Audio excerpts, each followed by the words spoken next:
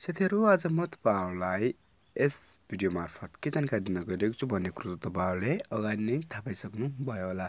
साथीहरु आज म तपाईहरुलाई परमालिंकको बारेमा जानकारी दिन गइरहेको छु। यदि साथीहरु परमालिंक थाहा छैन भने तपाईहरुले ब्लगर एकाउन्ट कसरी क्रिएट गर्ने भन्नेको बारेमा त थाहा पाइसक्नु भएको होला। मेरो अघिल्लो भिडियोबाट तपाईहरुले ब्लगर एकाउन्ट क्रिएट गरिसक्नु भएको होला।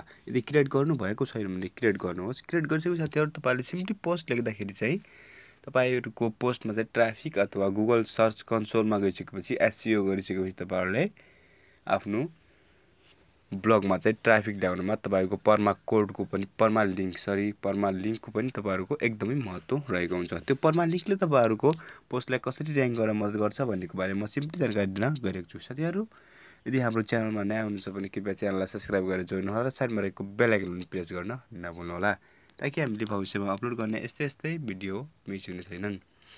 यदि साथीहरु मेरो चाहिँ एउटा ब्लगर एकाउन्ट छ जुन ब्लगर एकाउन्टको चाहिँ तपाईहरुले मेरो ब्लगर एकाउन्टका कसरी मैले चाहिँ ब्लगर एकाउन्ट आफ्नो डिजाइन गरेको छु, कस्ता कस्ता पोस्टहरु राख्ने गर्दछु र कुन कुन ट्यागहरु मेटा ट्यागहरु तपाईहरु लगाउने गर्दछु र मेटा डिस्क्रिप्सन पनि मैले कसरी हालेको छु भन्ने को कुरा जान्नको लागि तपाईहरुले मेरो ब्लगर एकाउन्टमा गएर पनि हेर्न सक्नुहुन्छ। त्यसको लिंक चाहिँ म तल डिस्क्रिप्सनमा दिनेछु।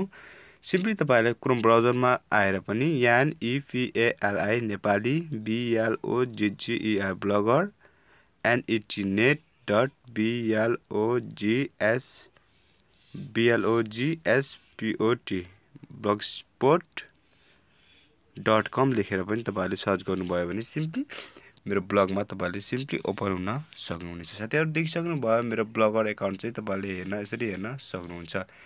यदि साथीहरु मेरो ब्लगर एकाउन्टमा चाहिँ नयाँ हुनुहुन्छ भने यहाँ देख्दै हुनुहुन्छ तपाईहरुले फलोको बटन देख्दै हुनुहुन्छ त्यो अनफलो लेखिएको छ त्यसमा चाहिँ तपाईहरुकोमा चाहिँ फलो देखाउने छ।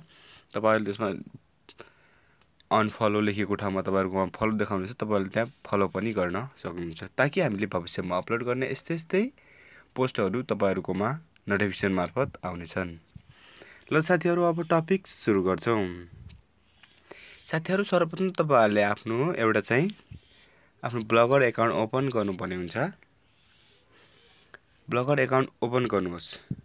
साथीहरु तपाईहरुले ब्लगर एकाउन्ट ओपन गरिसकेपछि साथीहरु तपाईहरुले सिम्पली पुरानो पोस्टहरुमा चाहिँ तपाईहरुले परमालिंक लगाउन सक्नुहुन्न। तपाईहरुले सुरुमै पोस्ट गर्दाखेरि चाहिँ तपाईहरुले परमालिंक लगाउन सक्नुहुन्छ या पछि तपाईहरुले चाहिँ पछि आएर चाहिँ तपाईहरुले परमालिंक लगाउन सक्नुहुन्न। साथीहरु म तपाईहरुले सिम्पली एउटा पोस्ट लेखेर म परमालिंक कसरी लगाउने भन्नेको बारेमा एउटा डेमो तपाईहरुलाई देखाउन गइरहेको छु। साथीहरु सिम्पली न्यू पोस्टमा क्लिक गर्नुहोस्।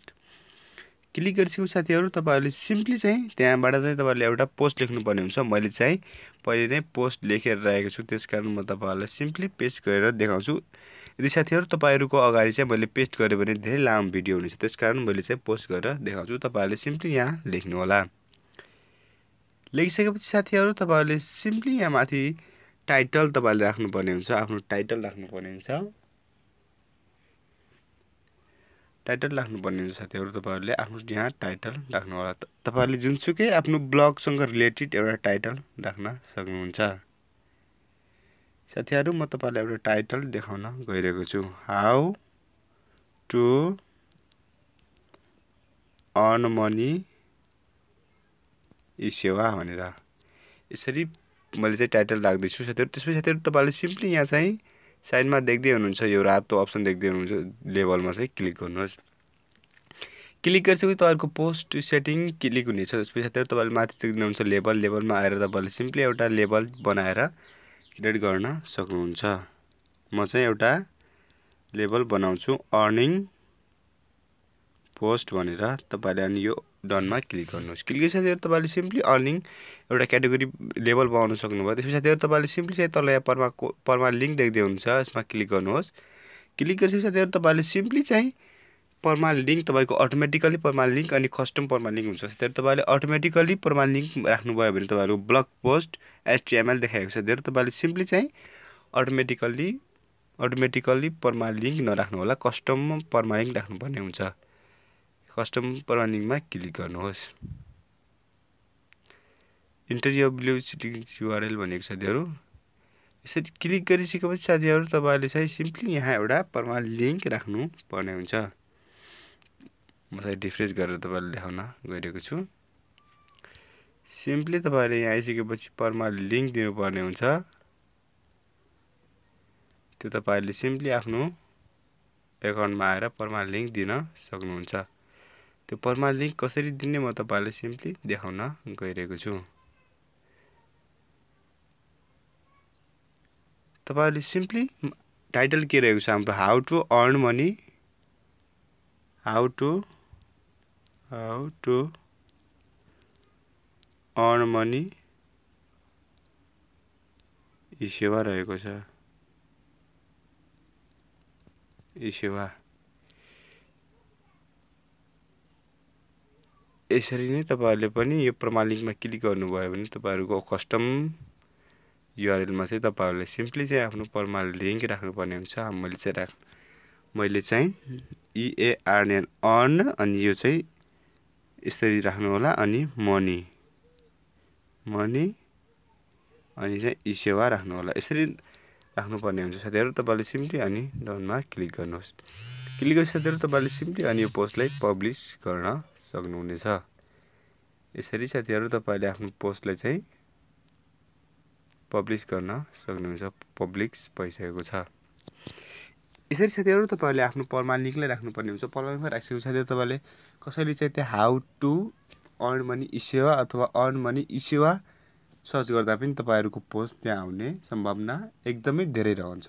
80% तपाईहरुको 80% मा 100 मा 80% तपाईहरुको त्यो अर्न मनी ई सेवा सर्च गर्दाखेरि चाहिँ तपाईहरुको र्याङ्कमा आउने एकदमै कोशिश रहन्छ।